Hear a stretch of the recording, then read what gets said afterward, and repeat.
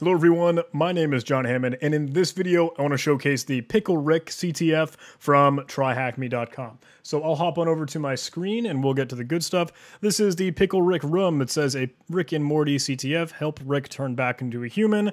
I've joined the room here and we can start to roll through them. I'm going to go ahead and deploy the virtual machine on this task and explore the web application. So I will fire up a terminal here so I can move into the TryHackMe directory there, and I will sudo open VPN John Hammond YT, because that is the account that I'm using for this one. This is a free room, so I believe anyone, even if you're not a subscriber, should be able to access it. Let me make a directory for YT PickleRick. All right, there we go. PickleRick, and let's get a README file going just so we can have a space to take notes, throw stuff in, and I'll also go ahead and make a nmap directory so I can nmap the box. I will attack SC, attack ON, nmap initial, and let's grab the IP address now that that should be spun up. Let me go ahead and ping this box. Yep, okay, looks like he's good. Fire up that nmap scan. While that's going, we can start to build out our notes. I'll export the IP address so we can save that as a variable for the future. Let's do task 1. Let's actually make a spot for nmap results because I just kind of throw stuff in even though I already have specific files. Might as well. Looks like there are only 3 questions in this room. What is the first ingredient that Rick needs? Okay. Second and final. That's it. So we're just trying to find pieces of the puzzle here. There we go. And let's see what we got. So SSH is open. 80 is open on the web page. Okay. And it says Rick is super cool. Looks like that's it.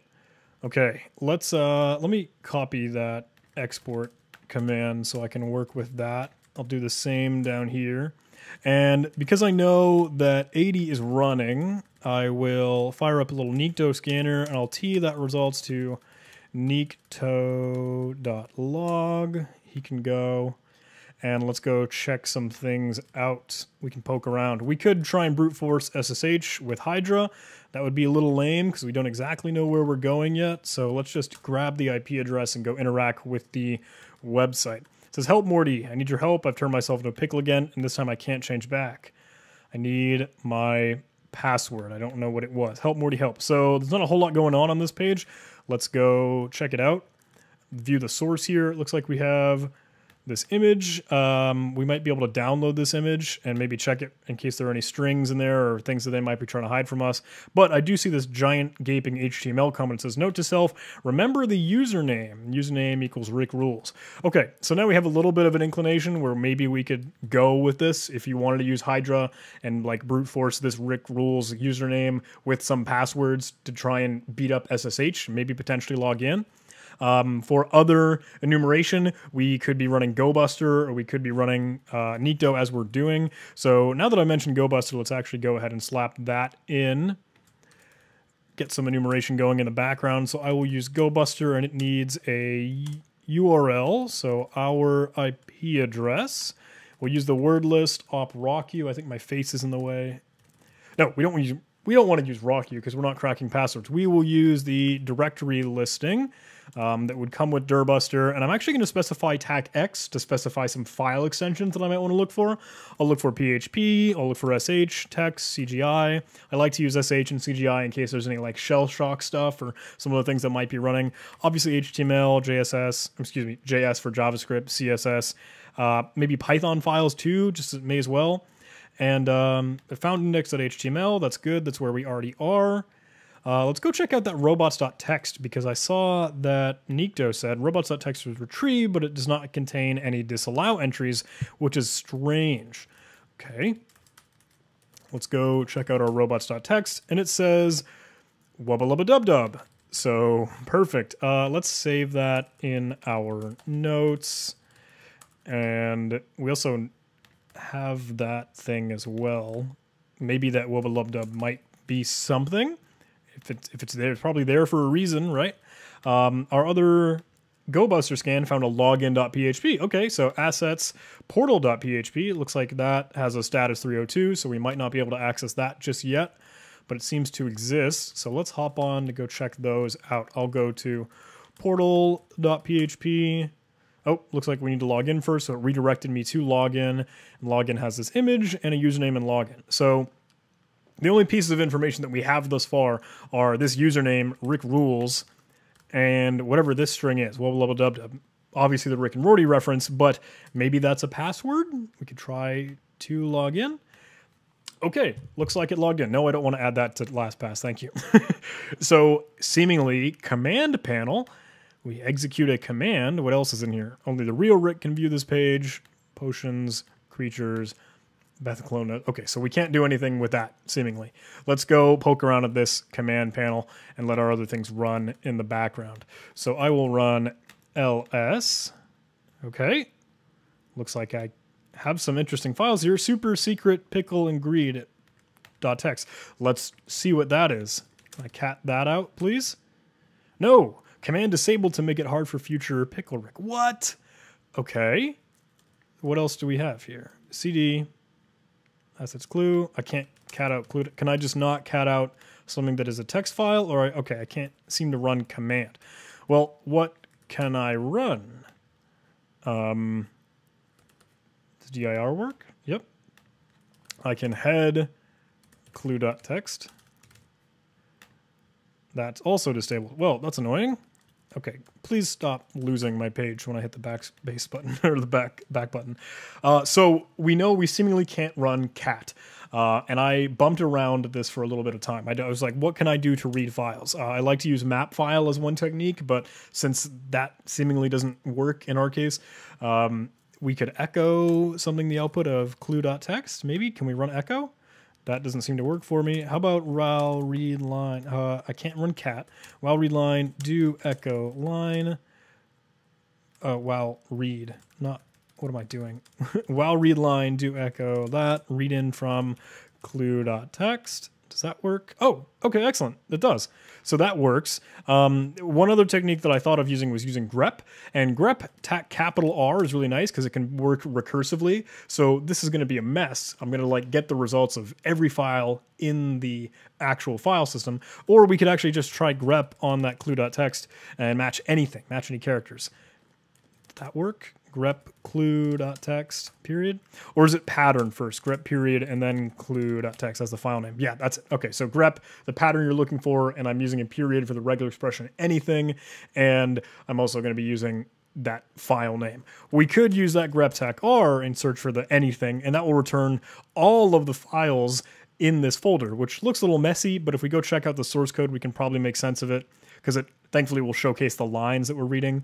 So this will actually let us see the source code as well, because we're just catting out, not really, but using grep or using that while read technique to read a file.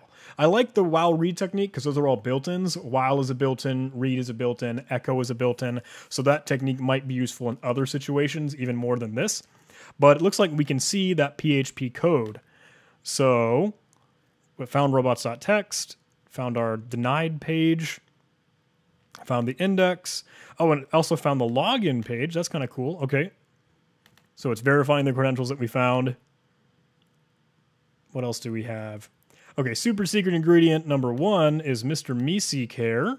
Cool. Look around the file system for the other ingredients. That's our clue.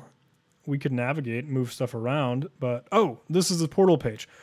And that will check with the contains function if we have some string inside of another string, some of the commands here. Okay, so it looks like we have a blacklist in place for commands that we can run or can't run. Cat, head, more, tail, nano, vim, and vi. That's not a lot. That's not a lot of commands. That actually gives us a lot of options, right? So we also have some base 64 string. What is this? Let's try this. Let's make Nito go away. For those of you that have already completed this room, you might already know what this is. And I'm just going to showcase it because for completeness sake and being thorough. But it looks like it's nested base 64, like recursive base 64. So I keep adding on a base 64 tag D over and over and over again. And you're seeing the output. It's base 64. It's also seeing some other missteps. But I will base 64 tag D repeatedly until I get the answer rabbit hole, which is a little mean. I spent all that time and we wasted it. Okay. So that's it. There's no real results to get from that. But we know we have command execution. We know we have a blacklist for commands that we can't work with. We've found our way to mitigate not being able to run cat. We can still read files with that while read line technique, and we can use grep. So now we want to probably leverage this more so we can actually move around the file system in a sane way, not just through this stupid web interface. So let's try and get a reverse shell. Let's see if we have netcat. I think that's a fine option. If we use netcat tac h, maybe. Doesn't seem to run netcat tac version. I don't seem to get any command output from that, so maybe that's not actually there. Nope. Oh, cat isn't that name, so that's just going to yell at it. And I keep hitting the back button. So what could we do to get a reverse shell? We could try to use Python. I'm just going to verify that we actually have Python working, whether or not it's Python 2 or Python 3. So if I print out with just regular Python, it doesn't work for me. I could specify Python 3, and that looks like it does get some output for me. So what we could do is we could use the Pentest Monkey reverse shell cheat sheet, and we could just modify, hey, the Python one-liner that we have to go ahead and give us a shell by using not just Python as the command, but Python 3 if I add that in there. So I am going to need to, I guess, modify this to get our IP address. So I do actually need that terminal. What is my current IP address? Showtime 0, 89112. Weird, oddball. And let's use a port 999 or quad 9, and let's use Python 3. So let's close that shell out and get back to a regular shell. And let's netcat lnvp quad 9. And now we can go try and go execute that command because we know that Python 3 should work for us. So if I hit execute, looks like that's not responding. It's probably executing it, and we have a shell. Excellent. Okay, so this is kind of a crappy shell, just as we normally do when we run like netcat reverse shells. We don't have our tab autocomplete or up and down command history or left and right arrow keys, so it's very, very frustrating, and we could accidentally Control-C. So I've showcased in other videos the stabilized shell technique using Python, tac-C, pty, and creating it with stty raw minus echo and exporting the term environment variable. So I actually do that with my Poor Man's Pen Test project. If you haven't seen that, it might come in handy. Poor Man's Pen Test. That's in my GitHub. It's just using Gwake to send some keys that could automate the process of your interaction on a web shell or on a reverse shell, and even upload and download files, etc., etc. So I'm going to actually use Gwake, and I will run my stabilized shell 3 script, because if I actually check out what that is, stabilized shell 3, let's go ahead and subble that so you can see what that source code looks like. I just use Python 3 to run the pty and make my terminal in raw mode and turn off echo, so I get a stable shell. It's just an automated way, so I don't have to type it and mistype it all the time that I do. And we know that it's going to be using Python 3 because we just tested in Python as a command itself. Doesn't really seem to be on the box. So let's go ahead and do that. Let's go ahead and run stabilize shell, which is in my prompt, so I don't need the / stabilize shell 3, and okay, now we have a stable dub data. This is also handy because we could actually use some of the other upload file functionalities. So I don't have netcat. Do I actually have netcat? Did it just not want to work for me? Yeah, it does. Whatever. Okay, so let's go ahead and use some of the functionality that we have built out to upload linps, and then I'll go ahead and put it in dev shm, kind of a hidden directory. So if I wanted to do my enumeration, I don't have to deal with creating the socket or netcatting things and doing it. It's just kind of finding my IP address and all that crap. It'll just get linps or whatever file I really wanted to on the box as fast as I can. So pretty helpful for King of the Hill stuff as well. Scrolling through this, we found some interesting information. Data may run the following command. everything as sudo without a password. So we could just as easily sudo bash and be root, and that's it. Okay, now we've owned the box. We've owned that machine. So what else are we going to be looking for? Well, in the home directory of root, looks like we found our third ingredient. That's that. Let's go ahead and, I guess, go submit that. Nothing to stop us. Oh, and I never added the Mr. Meeseek here. Is that right? Yeah, cool. What else do we have here? What else could we find for that second argument? Looks like he's in Rick, maybe? Second ingredients, yeah. Cat that out. 1 Jerry tier. And just like that, we finished the room and own that box. So, to recap, just some command injection to the web page, some robots.txt to find stuff, some dirbuster with PHP extensions to find our login. The command injection didn't allow us to run common commands like cat because it had a blacklist going. We can still evade that. My built-in technique that I really like is a while read line, echo things out and redirect into it. That is helpful because even in a command shell where you don't have grep, that would work because those are all built-in commands.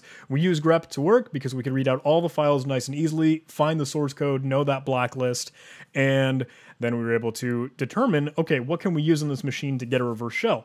Python 3 in this case. Just needed to add that 3 there because Python's still on the box, but not the just flat regular Python command. Use Python 3, get our reverse shell. I like to use my poor man's pen test project because it just automates a lot of things. We actually have the Python 3 reverse shell in there, so I could just slap that in it. And stabilizing the shell and uploading linps and doing the reconnaissance that maybe we wouldn't have done naturally. But if I were www data, I could just simply sudo tackl and know that. So that's something maybe we could do manually. We should do manually, but linps will take care of that. So, okay. That's that video. That's PickleRick. That's the TryHackMe run. Kind of fun, kind of simple, kind of good. But I hope you guys enjoyed. If you did like this video, please do press that like button, hit the subscribe button, hit the comment button, and then type things in and hit the enter button so you enter a comment. All right. Love to see you guys on Discord server. Love to see you on Patreon, PayPal, Twitter, Facebook, LinkedIn, all of the things. Have a great day. Bye.